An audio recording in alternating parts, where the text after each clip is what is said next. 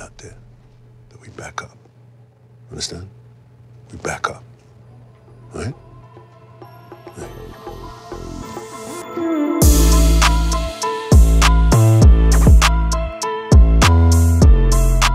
What's up, everybody? It's Joe from Complex. We're in LA at SoleStage with legendary actor, director, and musician Idris Elba. Let's get to do some sneaker shopping today. Get to see what he's feeling, what he's not, and then hopefully he's gonna buy some sneakers. Oh, yeah. Let's go.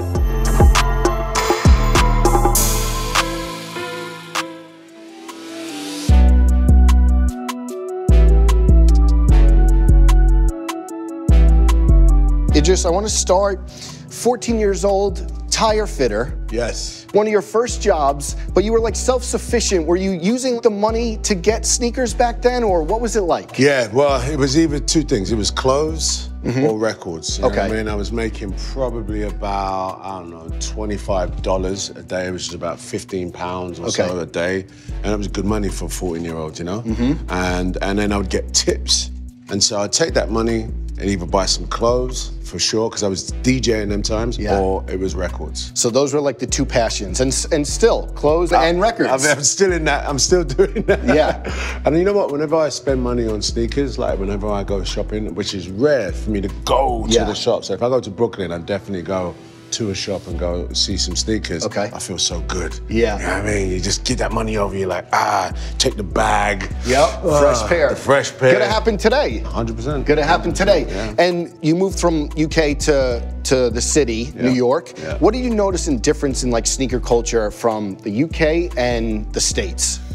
It's just a good question, man. From the UK, no. When I arrived in the States, sneakers is like a real thing. It's like a real big part of your fashion statement, you know what I'm saying? In England, less so. For example, in England, you could wear an Adidas tracksuit and then some Nike. Mix and match. Mix and match. Yeah. When I got to the States, that was a no. No. So I was like, oh, smash, okay. Yeah. Like, people would literally be like, right. What's this guy doing? You know what I mean? So that was one of the first lessons I learned, that in New York, when you're wearing your sneakers, there's colorways, your t-shirt need to match, da-da-da-da-da.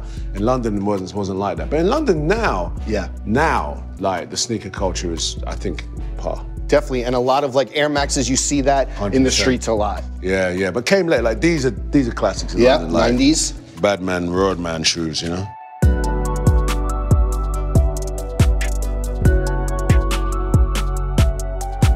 We obviously have to talk The Wire. The Wire, it portrayed Baltimore super authentic, but the clothing, you know, you had the velour suits, you had like the sweatsuits. How are you picking what you were wearing on the show? I mean, you know, obviously the costume designer dictate that, but you know, the authenticity was really important to the narrative. Like, it's like we were in Baltimore, you know. I remember auditioning for it and they were like, you can't tell the directors you're English. You just can't tell them that because they're really into this being authentic. Although all the actors weren't from Baltimore, it was important that how we dressed was authentic to the streets. So, you know, I spent like, 3 years in Baltimore. I lived in New York, but I was back and forth to Baltimore. And the street fashion was what it was, you know what I'm saying? There was a lot of white tees. Right. A lot of Air Force Ones. So that was the thing, you know, Baltimore is a big like Foamposite and New Balance area, but you guys were wearing Air Force Ones mostly, is that fair to say? Yeah, so Stringer wasn't. My character was sort of like suited and, you know, like Brooks Brothers. Right. You know what I mean? But like the basketball game, you were in leisure wearing things like that? That's true. Air Force Ones were definitely a feature. In fact, that time for me, Forces were my my personal favorites. You know what I mean? It's weird because like, I always associate Forces with hip hop. The music and producers and, you know, in New York, right? So at that time, the hip hop community was the first to embrace The Wire. Yeah. You know what I'm saying? That hustle, that, you know, street mentality, that, you know, they could see themselves in the show. So this is all I wore, it's Forces. And on set, were there boxes showing up? Were you shopping in New York or Jersey and bringing them to Baltimore? What was it like? Nah, I mean, you know, like first season, people weren't sure because Sopranos was it. First season, we were like, the budget might have been a little, it's a little bit little. Exactly. But second season, it was like, nah. And then we started to get the clothes in, the shoes in, you know what I'm saying? I remember they're like the brands like the Academics jeans, do you remember them? Yes, you know of course. What Those brands were Aniche. Yep. All of those brands were just doing it, you know, velours and sneaks and all that. So, and then third season, and we was on fire. I mean, we practically get what we wanted. Yeah. Yeah, it went from academics to like Gucci sweats or whatever. Jordan boxes coming in. Exactly. Oh, wow. Were Jordan boxes coming in? Yeah. Really? The third, yeah, towards the end. And they were just like fitting you guys if you wanted to wear it? You wanted whatever you wanted. But by that point, we were, you know, I mean, we were hood celebrities. Yeah. Without a doubt.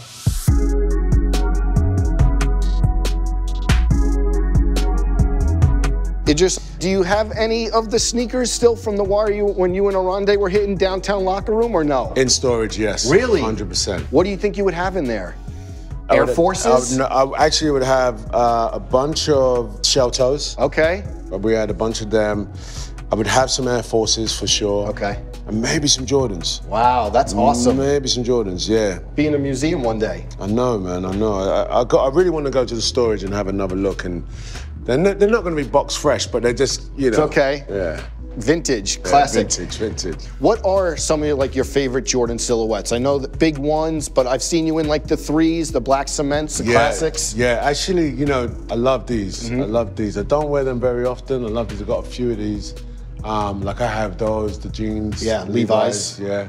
So, but these are more collectors for me because I don't really wear them. But my ones, love. You know what I'm saying? All the different colors. All the colorways. I like these. But these though, man, the silver. I reckon I could get away with those. Okay. On the red carpet, just brap. That's it. Brap. You know what I'm saying? Absolutely. Some more Jordan history. We have to talk. You were hitting the Jordan parties for a while. Look at this pull-up in the full Jordan fit.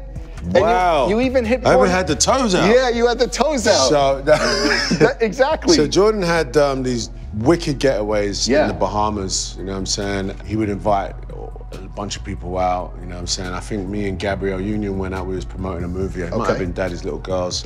And you know, I was gassed to be at a Jordan weekend, so you could tell, look at that picture. I haven't seen that picture before. Yeah. Wow. Amazing. Did you ever meet him? Like, did you ever chop it up with him? Yes, once or twice, you know, just to say hello once or twice. I even said to him one time, I want to play you. Really? He was like, I'm not ready yet. Okay. That's all he said. I'm not ready yet.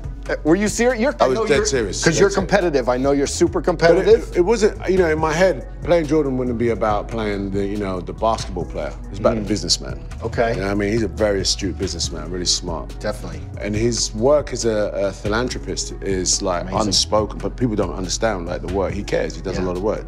So that's where I was hitting, I was like, I want to play Jordan, I'm doing that. And he was like, nah. He's like, oh, I'm not ready for that story yet. Okay. You know what I mean? We have to talk Sabrina, the collaboration with your wife, the Louboutin collection, for a great cause. How did that come about, and what was it like working with that brand?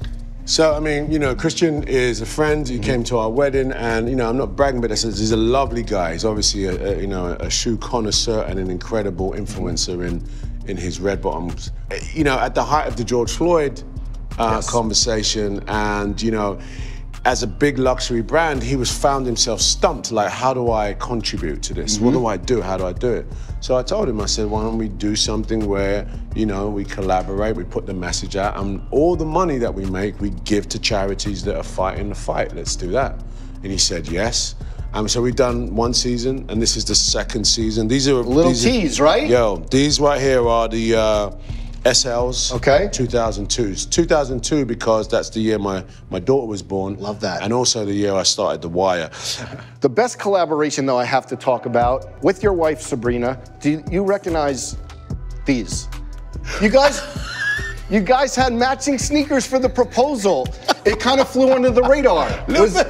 Was that planned? No. No, it wasn't. No. But she got me mad into these. So she used to wear these a lot, and they're super comfortable. Yeah. Right. And at the time, weirdly enough, man, my ACL was mad crazy on me. I had to get it replaced. So these are the most comfortable shoes. I didn't realize we were matching.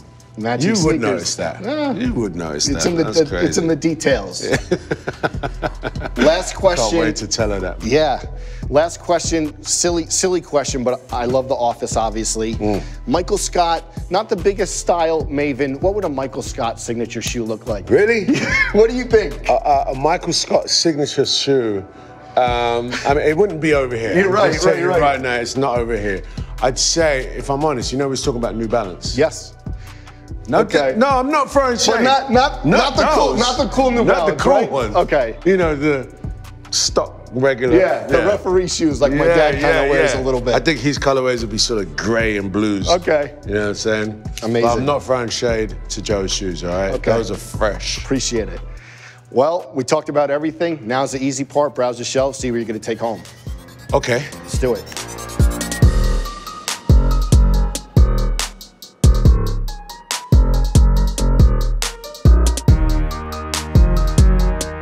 What's up, man? What you getting today? All right, bro. So I'm gonna go for these for sure. Obsidians, for sure. I'm gonna flex on them and these. Man, you're taking all the ones. Yeah, man. I'm in that mood. You know what I'm saying? I got you. I need these. Chocolate with the pink there. You know what I'm saying? Strawberry, and then just for shits and giggles, man, I'm just gonna grab these as well. Oh, for sure. The OG shadows. Yeah, 100%. I got you, bro. Thank you, man. Yeah.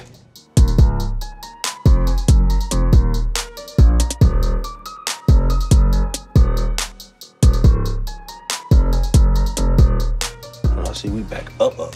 I know, man. I knew I took a couple, but I saw a few more that I needed. Nah, you did some damage. I did. You know, something. Easy money. Ain't easy money. Hard money, man. However you want to call it. Nah, I need to build a new wall for these shoes. Right, you got it. So your total is $18,724 with 50 cents. Perfect, man. Thank you. Appreciate it. There you go. Perfect.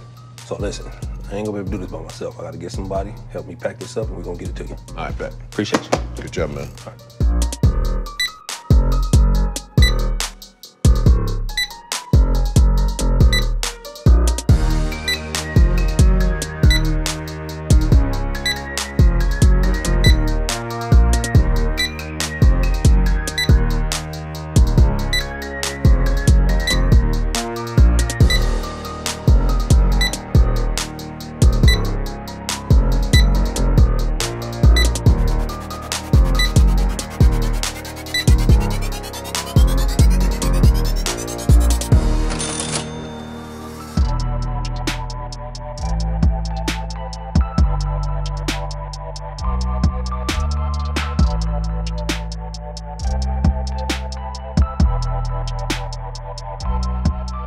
So he just came through, told some great stories, got a bunch of sneakers. Thanks so much for taking the time. Thank you for having me, man. I did some damage, but you know, I mean, what You're here. What am I gonna do? Make sure you check out Sable Labs, the skincare line, a new podcast, and maybe the Louboutin collection. Gonna need some help with these. Yeah, okay. I'll just get someone. I'll get a Ronde.